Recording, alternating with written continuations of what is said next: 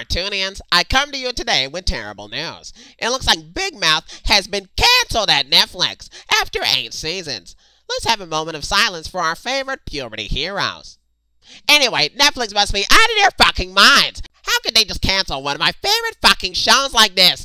They should have fucking asked me how many seasons they should have made. I'm so sick and fucking tired of every awesome Netflix cartoon getting cancelled so that they can make yet another clone of Paradise PD or another fucking season of fucking Oddballs. Why are we sitting around and just letting Netflix fuck us like a low-range stripper? We need to take a fucking stand and get Netflix to stop canceling our favorite fucking cartoons immediately. Hi, I'm the PNG-tober, and today we're going to be talking about why Big Mouth is the greatest Netflix cartoon of all time. And why the dumbasses at Netflix shouldn't have fucking canceled it. Okay, so for those of you that don't know, Big Mouth was regarded by everybody as one of the greatest cartoons of all time.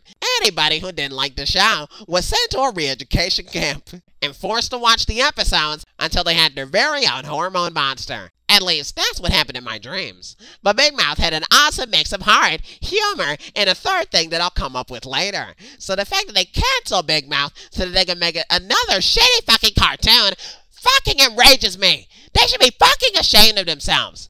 I am so sick and fucking tired of Netflix greenlighting woke SJW trash like The Upshaws or Man vs. Bee.